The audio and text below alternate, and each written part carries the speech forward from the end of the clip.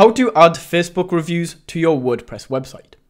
So to do this, the first thing that you want to do is go to the first link in the description of this video.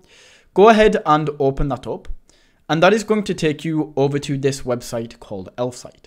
Now, Elfsight is the tool that we will be using in order to add these Facebook reviews, because Elfsight gives us access to different tools and widgets that we wouldn't usually be able to access with WordPress alone.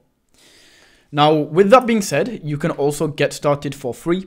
So all you need to do is enter your email in right here, click on start, and then you can go through and create your Elfsight account. Once your account has been created and you are logged in, all we then have to do is click on widgets right here at the top. And this is going to take us over to this section where we can see all of the Elfsight widgets. Now in here, just go to the top search bar and search for Facebook. Just search for Facebook, it should pop up. As you can see, we have Facebook reviews. So just go ahead and click on this. And once this loads in, you can see we have a few different options. So we can either just have like a floating badge that people can click on, a grid like this, a badge in the middle. Like there's a lot of different ways to do this. So I'm just going to go for this carousel widget. You can also see that we have like an AI generated summary, which is pretty cool. But overall, once your template has been selected, just go ahead and click on continue with this template. From here, you can then add your Facebook URL. So just go to your Facebook page or your business page, add the URL in, and then all of these reviews will be replaced by reviews for your own page.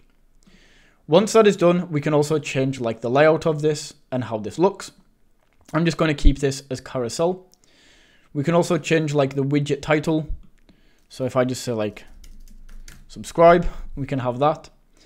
We can also add like a header and a few different things. In terms of the reviews, we can also change like the review style, the review source style, and everything like that. I quite like this.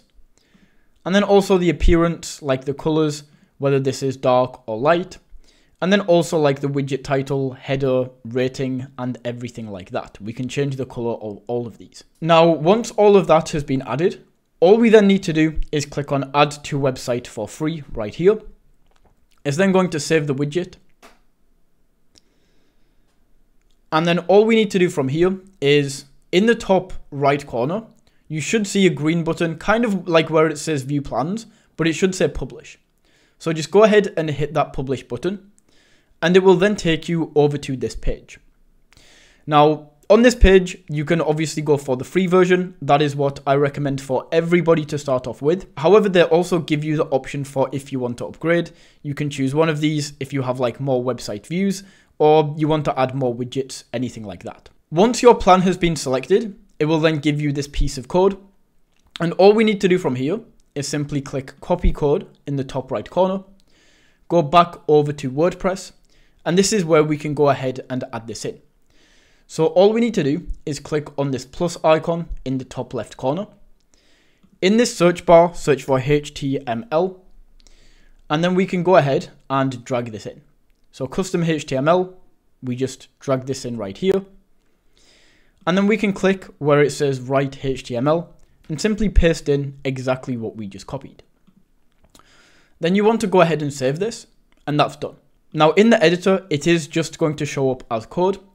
But if you want to preview this and see how it actually looks, you can click on view site.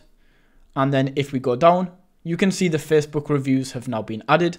And that is how you can add Facebook reviews to your WordPress website.